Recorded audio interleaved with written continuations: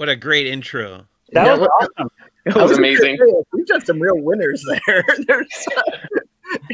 Welcome to our Disney Movie Club. Let's talk about Christmas Carol. And no, but I mean, that's the first time. This is the first time we've had our own special intro for Laughing Place Movie Club. So that was cool. That was the previous really 30 entries of the movie club as of when I made that video, which was like a month ago. But cool. We'll have to have them updated on like a semi-regular Remember basis. that train tour for Christmas Carol? Yeah. We talked about that. That was my one and only time in Miami. No, not. You have been to Miami at least 2 other times, just not to see Miami. When did I also stay in Miami? We have departed from 2 Disney cruises out of Miami. Oh, yeah, I guess, but that's not like seeing You Miami. saw as much of it as we did on the train tour. Bienvenidos indeed. No, we made that wrong turn and we ended up in a part of Miami I did not need to be. Before we confuse everybody and lose our whole entire audience, this is Laughing Place Movie Club. Welcome. And today we're talking about Derek DelGaudio's In and of Itself, which is on Hulu. I'm Alex. Above me, we've got Ben. We've got Mike Celestino. And we've got Lee joining us for his very first movie club. I should have had cards ready to go and done the thing. Can you do that? Are you that? No, cool? not at all. Oh, okay. I have no dexterity at all. I can barely shuffle a deck of cards. So what Derek does with his fingers is. I am. Yeah, that's Benji's. You're really good at cards, Lee? No. Okay. I just wanted to say I am. So for anybody watching, we are live at the moment, as long as you see that live button. If you have a comment stream that you can chat in, you're free to message us. We can display your comment, or you can ask questions or things you want us to talk about the film in and of itself, and we will join that conversation. But for Mike and Lee, this was your first time getting to experience the show. What were your thoughts? What were you expecting versus what did you receive? Want to go first, Mike? Sure. Yeah. I knew very little about this going in. I knew Frank Oz had directed it because I saw him talking about it on Twitter like 2-3 years ago when the show was running. I actually didn't know it involved magic at all going into it, which is a wonderful surprise. I didn't read anything about it.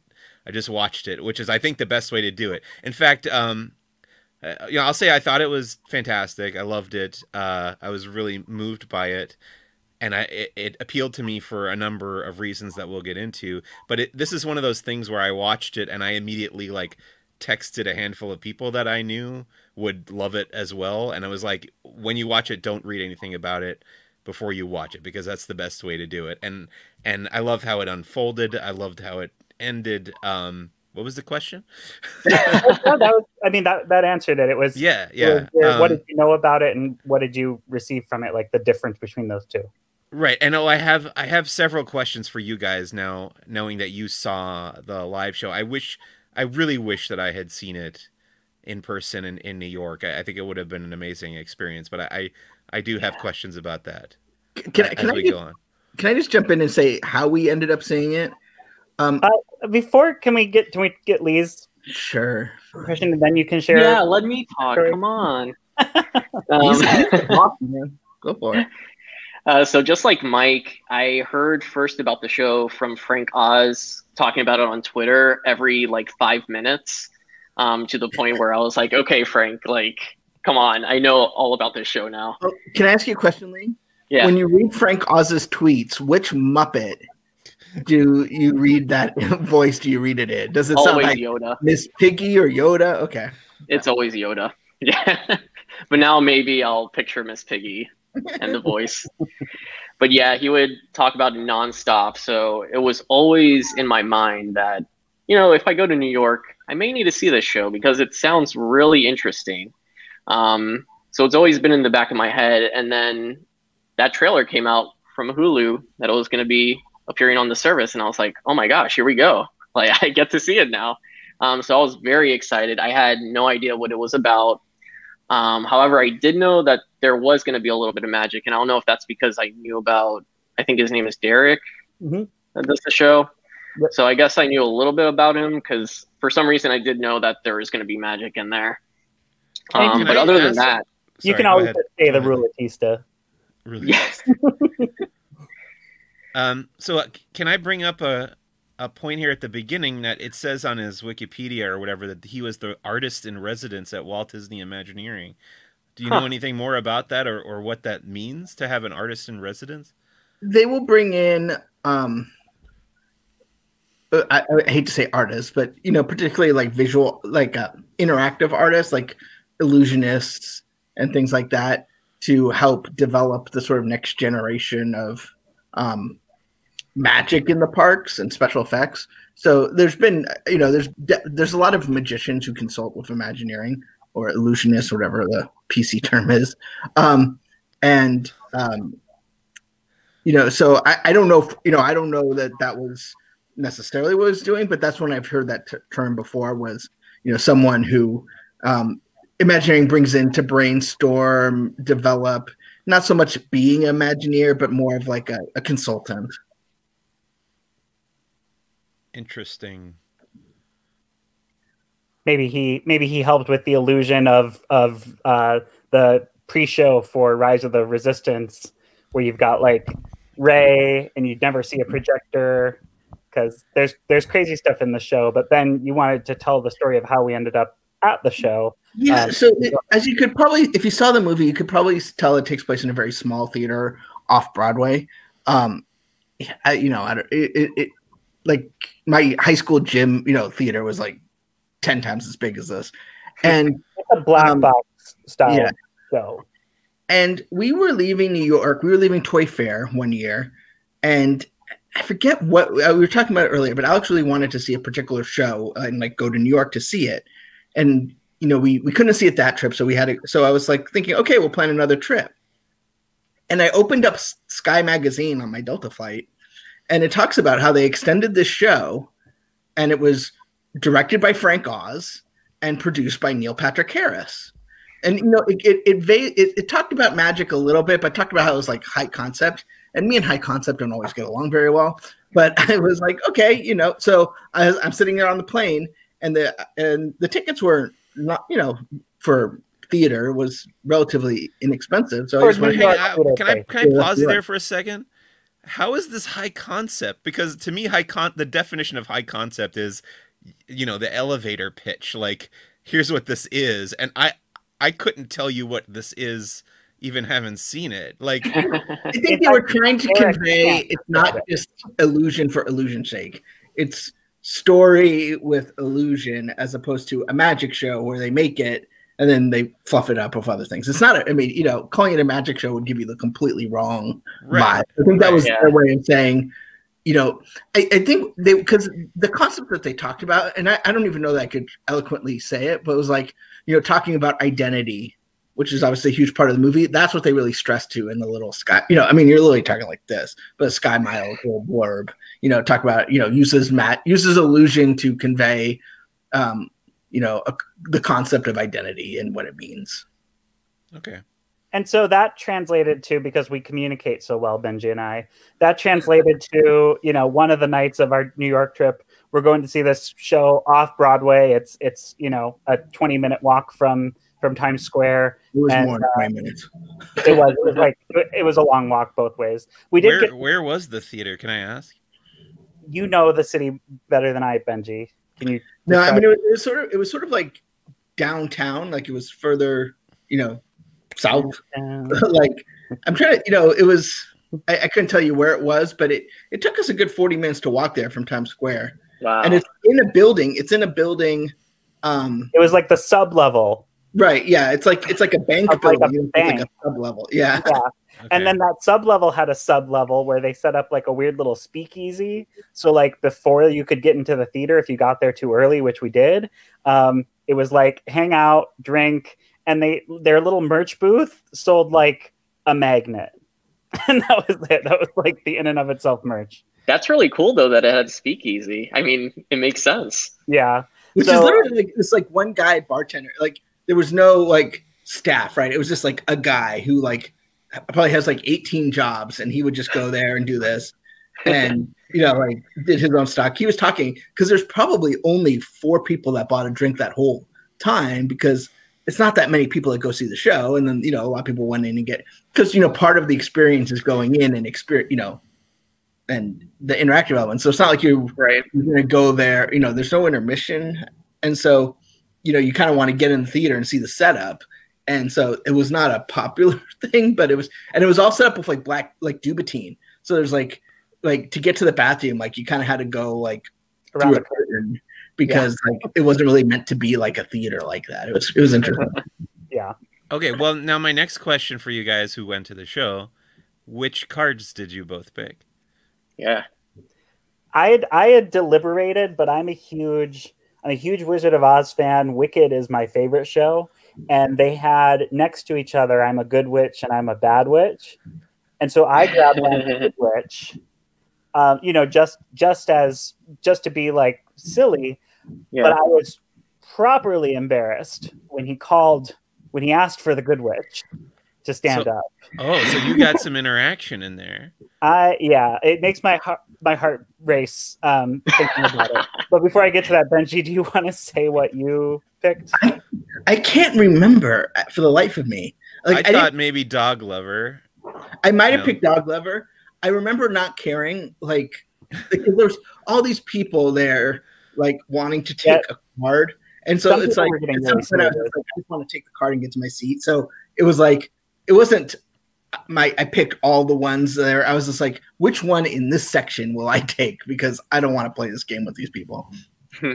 Also, I got in trouble right after we sat down, because typically in a show, it's theater etiquette, you can't take photos of the show. That's understood. But usually they have no problem with you taking a picture of your playbill in front of the curtain or the stage. Well, this had no curtain, but I've been to shows where it's just there's no curtain. You could see the stage, and they don't usually have any issue with it. But I held up my program, I lifted my phone, and within a second, there was somebody there saying no photos inside, whatsoever, period. Which I think is really funny, because they filmed the whole thing. Yeah. But the only thing I can think of for why is it must have something to do with the illusion where the displays disappear at the end. Because literally when you're sitting down, you're just looking at the wall of those displays. There's the displays, there's a table, there's a chair, and that's it. So that was interesting. But yeah, so the elephant in the room is I ended up being the elephant in the show. Oh. Which was very alarming. So I ended up getting a letter from my mom live on stage. And wow, okay, wow, this opens up a whole new awesome area of questions for me to ask you. Yeah, because what was this was not long after we got married, and I talk to my mom every day, so I am pretty sure that my response was not what the roulettista was looking for, because I didn't get overwhelmingly emotional about it. And seeing the movie version of the show, I can see what he was expecting people to do with their letters, and I didn't cry. I was dumbfounded. I had this moment of disbelief, how is this happening? Why is this here? Why do you have this? But I didn't cry, and he does that thing where he puts his hand on your back and he's if you need anything, I'm right over here. And he came back, he's are you sure you don't need anything? I was I'm fine. I want to get off the stage and crawl in a hole.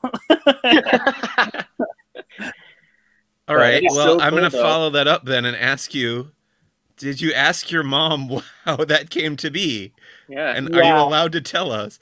I was not asked to sign any kind of an NDA. But Benji probably has a better version of the event than I can recount.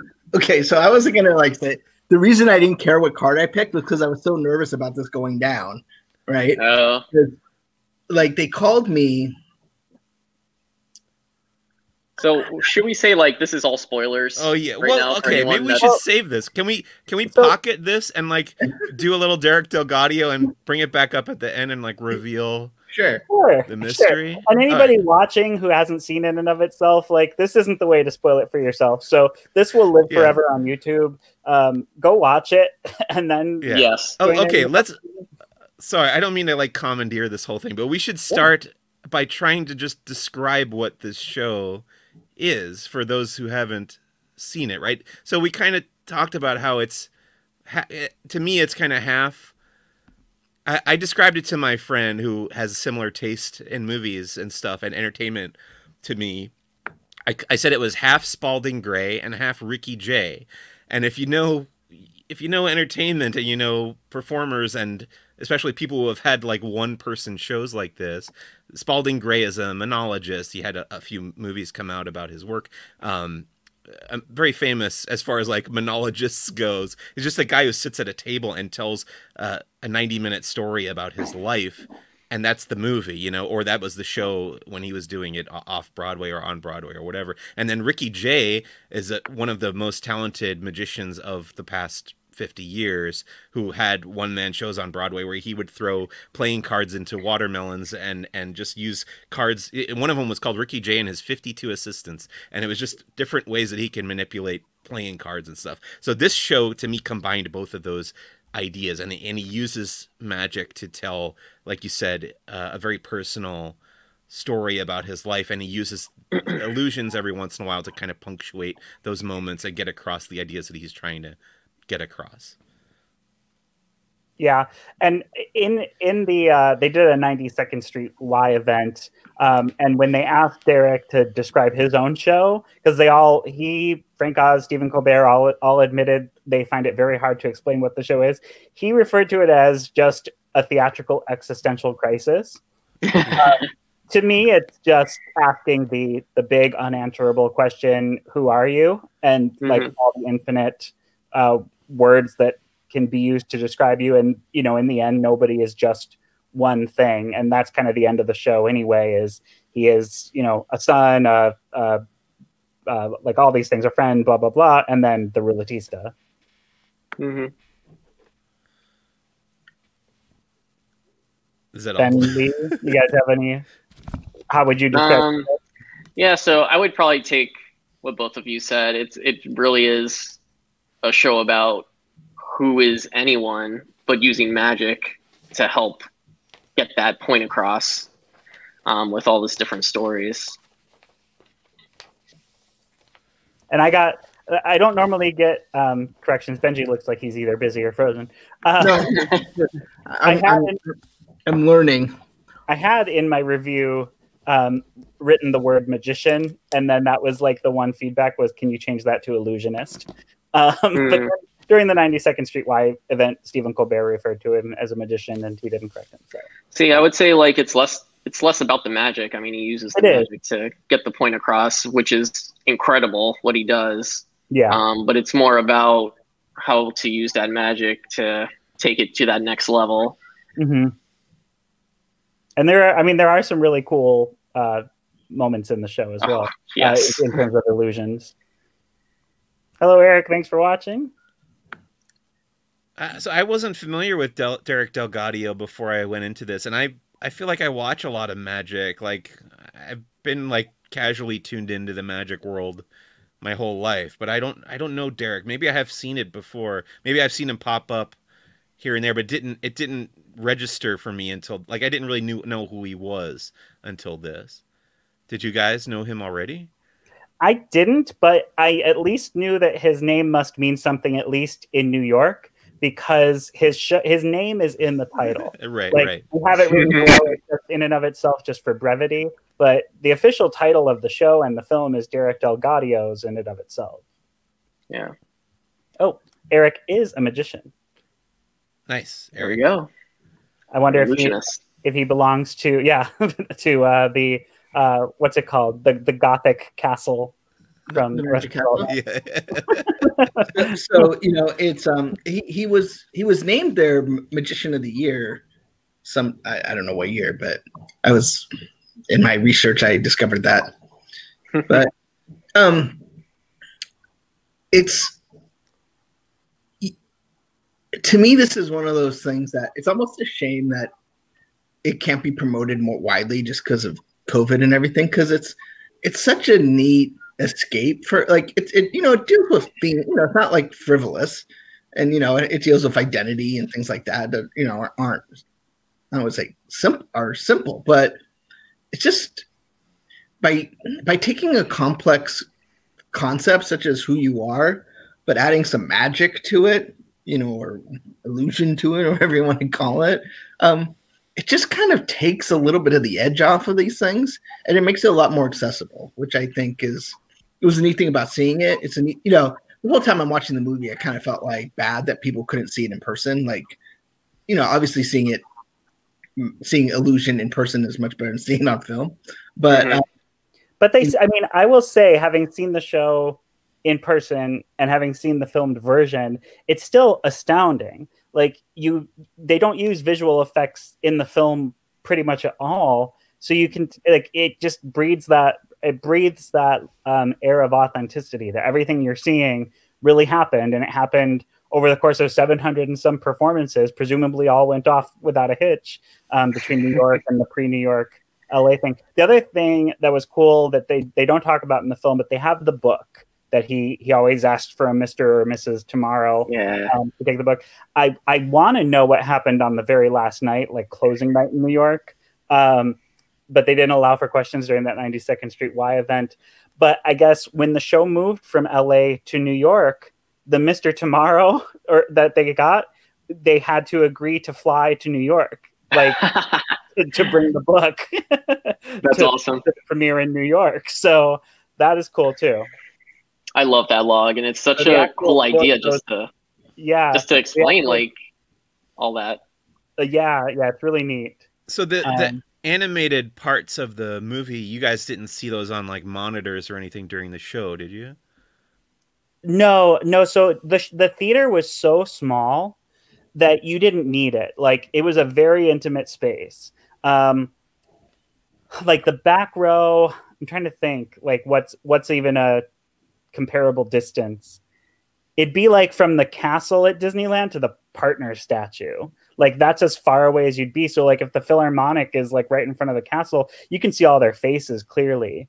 Yeah. So there was no need for like screens or blown up. Right, but the animations that they created to illustrate the stories that you didn't see. Those were added for the film. You're right. Okay.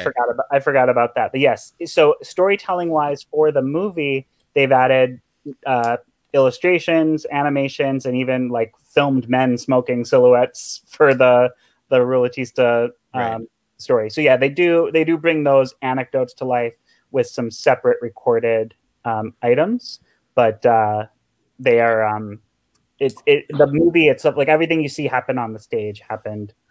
And I think that was a good choice because when you're seeing it in person, there's, I would say, like a tension, right? Because you're not quite sure where you're going. You're very uncomfortable because you don't know what's happening here. Yeah. So you're just watching. You're so engaged on his face, on his storytelling, which is part of how that magic happens. But when you're watching on a movie, you don't want to look at some guy for 2 hours. So it kind of creates a different ethereal vibe in the movie because it has this sort of limited animation kind of mystery to it. But in person, you're just your stomach is clenched the whole time because you just have no idea what's happening. It's not like a David Copperfield show where it's just like woo woo. Right. You're just like the intensity can't be sort of overstated. And they did do, like, you see it a little bit, like the Rulatista mechanical man would occasionally come to life during the show. That was about the most like of a visual aid beyond what Derek was doing that you had. Right. Yeah, not knowing that there was magic involved. I think the first illusion that he does is the little paper ship in the bottle thing. Yeah. And when that happened, I just thought, oh, okay, that's just kind of a neat little illusion. I didn't think he was going to be building on, having increasingly more impressive magic stuff happening throughout the show. So that was a good reveal. Mm-hmm. Well, that's what's interesting is because if you go into it thinking, I don't say magic, but there's going to be elements of that. It takes a while to get there, and so for the first 20 minutes, you're just like, what's happening? Where's the illusion going to come? There's no big set pieces. There's no, it's sort of this weird combination of like big concept illusion with close-up magic, and then the big illusion at the end. But is in many, it's there to tell a story. It's a very Disney in its the execution, I think.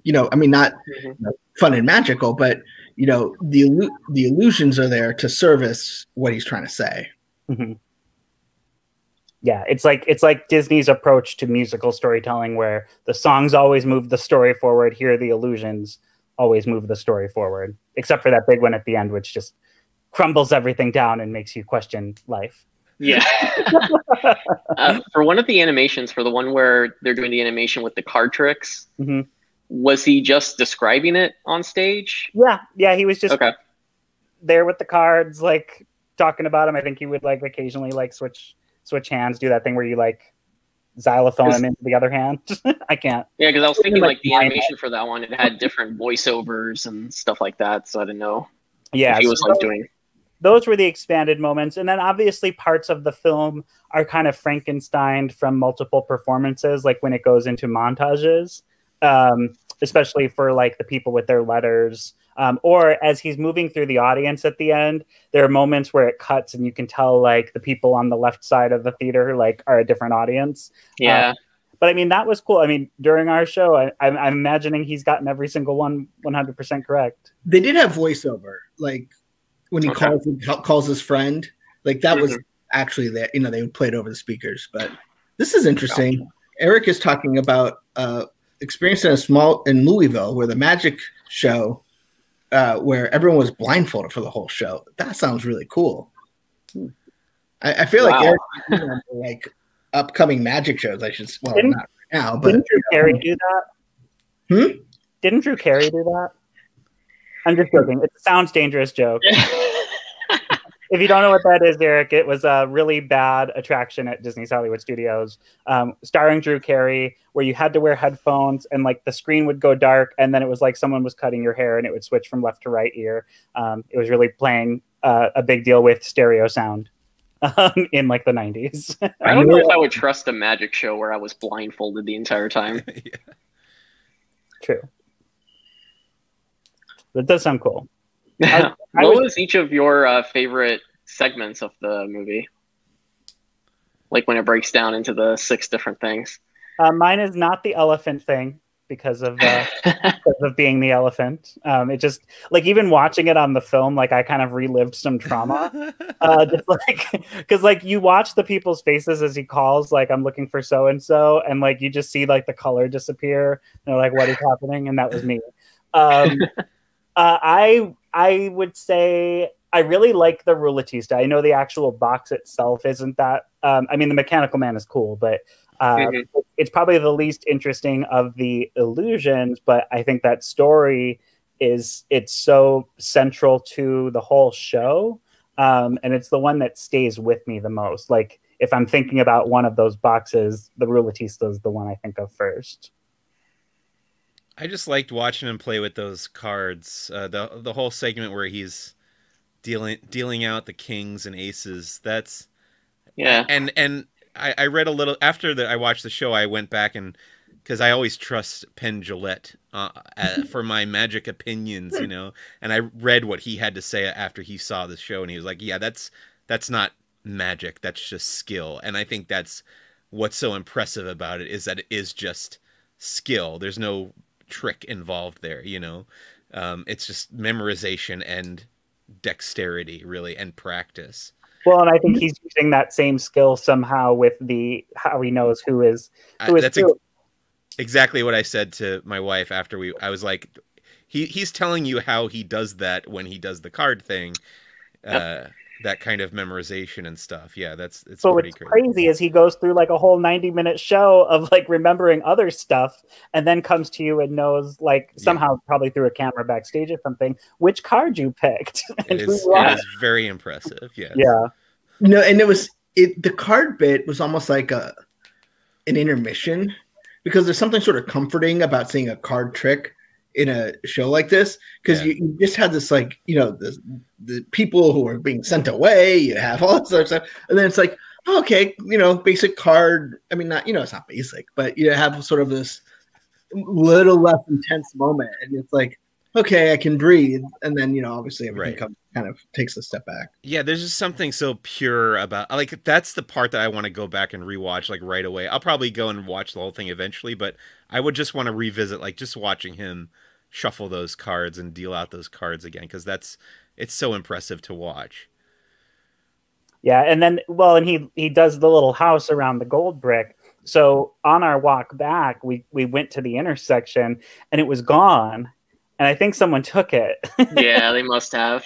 And that is actually how Stephen Colbert became in touch with him. Was Derek followed Stephen Colbert on Twitter. Stephen Colbert went to see the show. Then he went to look for the brick, and it wasn't there. And because Derek followed him, he could DM him back. So he DM'd him and was like, "The brick's not there. What gives?" And then Derek called back like, "Oh yeah, that happens sometimes." And then they ended up meeting up for drinks, and he ended up being a producer on the filmed version, which is cool. That's awesome.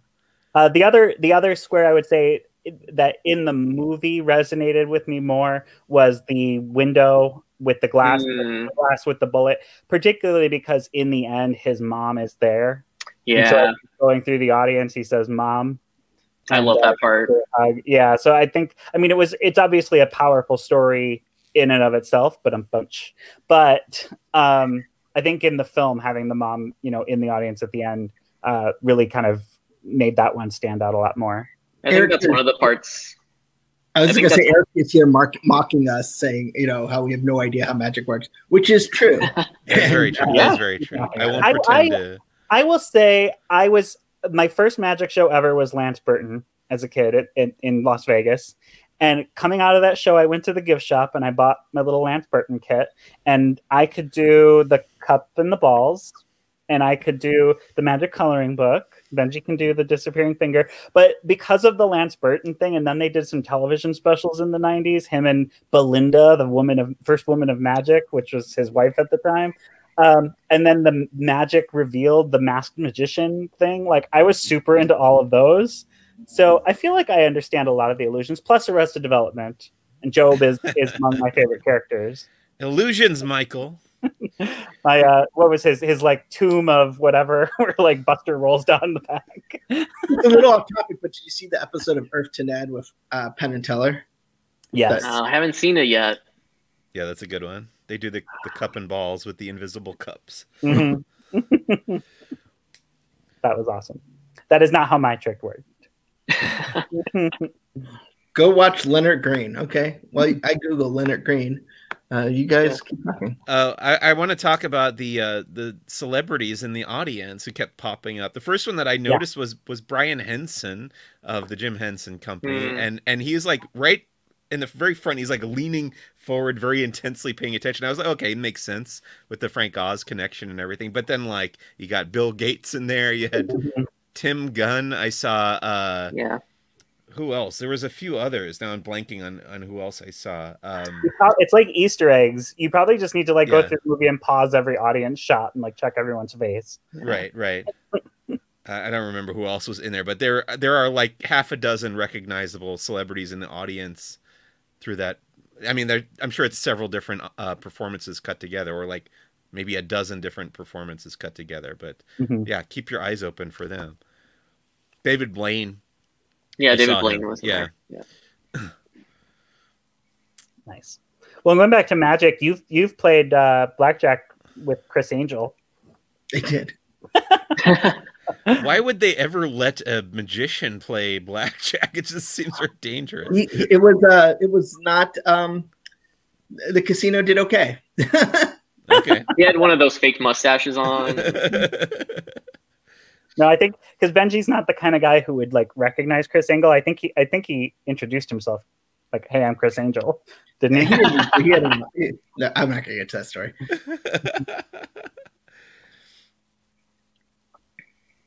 But, yeah, in and of itself. Anything else about the film that you guys wanted to talk about? We've reached our normal end of time for a non-Tony hosted show. Well, I think we got to go back now and get the story about the letter. Oh yeah. So Ben, you want to? So spoilers. Yeah. So I feel like his people are going to come and assassinate me or something. Well, did you have to sign anything? Because I was never asked to sign anything saying I wouldn't talk about it. I don't think so. They called me. Yeah. And then, we emailed back and forth, but I was just going through my email to make sure like I didn't sign anything, but it doesn't look like it. I didn't. And if my mom did, she did a really bad job of remembering that she did. So, I bought the tickets and I got a phone call from them, and they said, are you going with somebody? And I said, yeah, that's why I bought 2 tickets. And, they asked, is there someone who could write a letter that would mean something to, the person I was going with? And I thought really long and hard about like who that could possibly be. And I settled on Alex's mom, who it took several tries to get her to write the letter, and then they sent it in. And I don't know how Alex picked that letter. I don't know how they knew who Alex was. I mean, maybe because what he picked, in terms of a card. But well, I'm assuming it's all the same letters, just all in there.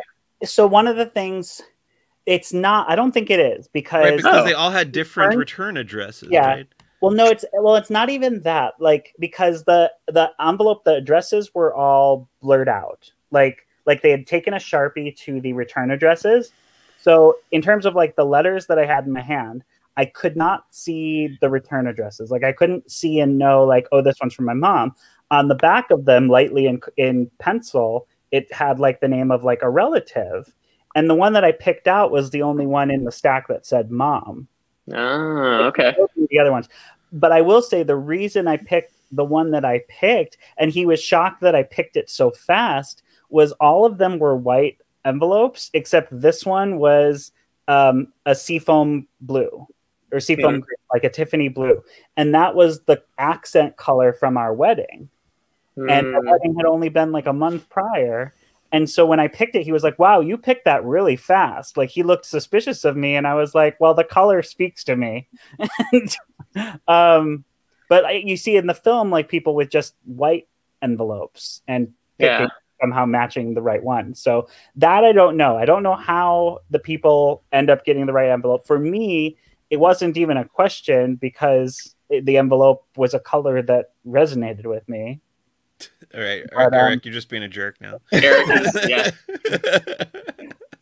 But anyway, I opened the letter. It was, my mom just saying, kind of how much she loves me. And it asked, like, I think her assignment from when I talked to her was like, she had to include something that like she thought I would be emotional over, which I'm usually pretty unfazed in life.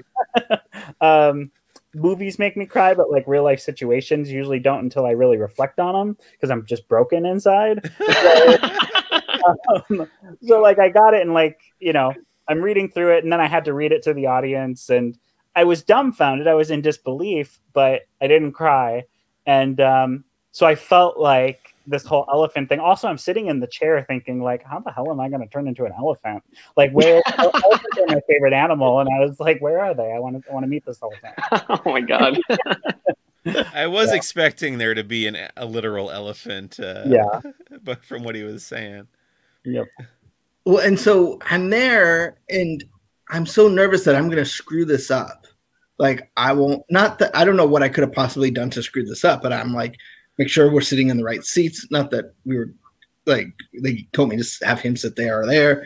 And I'm just like, I was just like, so until Alex went up on stage, I was like, my stomach was just in knots. Cause I was like, is he going to kill me? Cause I don't know what was going to happen with the letter. Like I didn't know what the trick was, right? I just knew they asked to send in a letter and I was told not to tell Alex.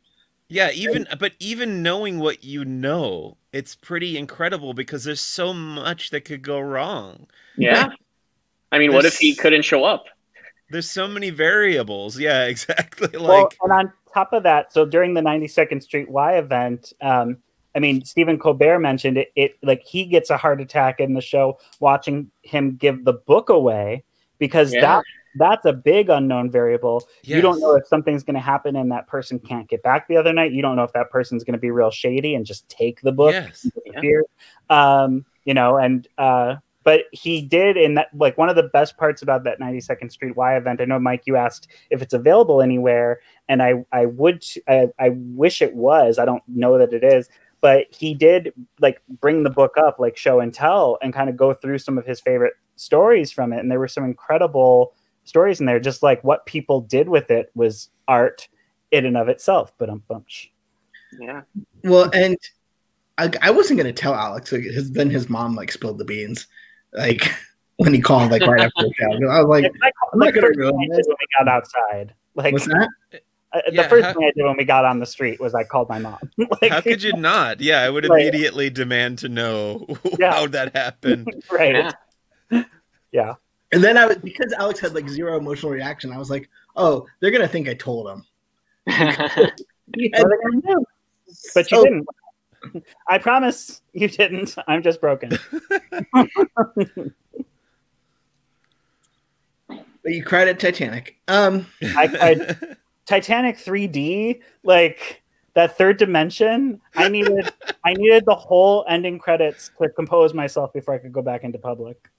Now I will say, Derek does have a book coming out in March called Amoral Man, A True Story and Other Lies by Derek DelGaudio. Amoral Man? I already got it waiting on my Kindle. So I will get that and read it and enjoy it, I'm sure. Yeah. But and just Frank Oz as a director, you know, has had a great career and so many wonderful comedies and stuff. And he made before this the Muppet Guys Talking documentary, and now this pretty good. Yeah, it makes me want to watch Dirty Rotten Scoundrels. Little Shop of Horrors. Mm-hmm. Didn't he do In and Out? Yep. That's a really now good it's one. In and of. Now it's in and of itself, but I love this movie. It's good time. I thought it was awesome. One of the best things on Hulu. I do wish I was able to see it in person, but at the same time, I do love how they were able to add multiple things to the Hulu special. So like you saw the multiple people going up for the reading and everything like that, where if you saw it in person, you would only see one person doing it, and it may not be the reaction you wanted, like we were talking about. But with this one, you got 5 different reactions that are awesome. Yep. So I thought that was really cool, especially with the audience at the end. I'm curious to see what he does next. That's what I was just about to say. You read my mind. Like now that this is out there in film form, and it's reaching a much bigger audience than it as a show actually could, I'm really curious to see what his next theatrical space performance ends up being. I want to say too, I hate social media so much, but this is one of those things where it does seem like it's helping get the word out about something like this, where I feel like it would probably fly completely under the radar if not for people talking about it on Twitter. And in these, like, 1 out of 100 scenarios like this, it feels like it's worth it just for that reason, to have that word spread. Yeah. It's kind of like what Twitter used to be before people got whatever. Yeah, I really hope it does well, because it's such an incredible experience. Yeah, I was gonna kind of, because Hulu had another original-ish show, the Sister. The Sister just came on Hulu. Yeah, so they had 2 originals at the same time, which is not normal for them. So I was kind of bummed that it wasn't the first. I mean, I don't know if it what Hulu does to determine what recommends, but when I popped up on Friday, I was promoting the other show, when I think this is probably the better experience. Yeah, I was gonna say, like, probably has more mass appeal, though. I mean, The Sister's a drama. It's just 4 episodes, but this is special. I don't know how it showed up to you, Mike, but for me, when I logged into Hulu, it was nowhere. I had to search for it. I want to say it was one of the featured okay media on there when I logged in. I could be wrong. To wrap it up, my question, since Benji doesn't remember what he picked, for Mike and Lee, if you could pick a word, and it doesn't have to be confined by what was available to audience members, what would your IM have been? Boy, that's tricky. Lee, It go could first. be multiple words. Probably would have picked Joker. Hmm. I like to make people laugh, and I You are don't a like taking Joker. things seriously. I think one of the ones I saw in there was Skeptic, and I probably would have picked that. Hmm. Yeah. I would have picked Superman so I could go, I am Superman, and I can do anything. Wow. The skeptic too was when he's calling people by name, like his face, like the disbelief when it happened, like you could tell he was like suddenly maybe a believer. Yeah, he had some good. I'm sure he did that every night. He had little jokes for each one, or the introvert. I'm sorry, I made you stand up. That was Yeah, that was a good one. All right, great. Well, thank you so much for everybody for watching. Eric is compassionate. Good to know. Thank you, especially Eric, for tuning in and participating in our comments. We appreciate that. Thank you, Eric. We'll be back next Monday. Did you have something to say, Benny? I was going to plug the next week. Oh, yeah. So next Monday, same time, 7:30 p.m. Pacific, we will be back for Laughing Place Movie Club with Mary Poppins Returns. I'll be there. I don't know who will be joining me. But that's going to be fun and exciting. Anything else we want to plug for YouTube this week, Benji? Just tomorrow's going to be nuts. So at 9 o'clock, Jeremiah will be at Disney's Hollywood Studios. Well, go to the website. I don't know if I can tell you what's going to be there, but 6 o'clock, we're going to have a cool feature story. At 9 o'clock, we will have Mike at Disney's Hollywood Studios. At 11 o'clock, no, I'm sorry, Jeremiah at Disney's Hollywood Studios. At 11 o'clock, Mike at Downtown Disney. He'll be eating stuff there. What's that? Yeah, he can eat. I can. And then 4 o'clock, we've got Barely Necessities. And at 7:30, Trivia. Cool. So, big full day tomorrow on laughingplace.go.com. Or maybe not. .go. Oh, please don't give the wrong address. Laughingplace.go. Oh, no. We wish we were part of the Go Network. The hub. So, yeah. So, thanks so much. Thanks, guys. This was a fun movie to talk about. Yeah. I love this movie. Please go see it. It's on Hulu. Watch it if you haven't already. And none of what we said spoils it, even though I said you got to watch it without knowing about it. You can still go and enjoy it for sure. Go to your couch on Hulu. And you can still have a hard time yourself describing it. Spread the word about this. Spread the word about Earth to Ned. There's so much content out there. If you like it and you want to see more of it or that kind of thing, just make sure you tell other people about it because there's so much out there that it gets lost in the shuffle sometimes. It's not just The Mandalorian and WandaVision. Right. In the words of Ron Howard, tell your friends about our show. Well, I've been on a kick about trying to broaden people's horizons since I saw Eric Idle referred to as the guy from Journey into Imagination. Yeah. It's like, wait a minute. That's barely a footnote in that man's career. He doesn't even remember that animated little bleep. Monty Python on Peacock. Bye, everybody. Bye, everybody.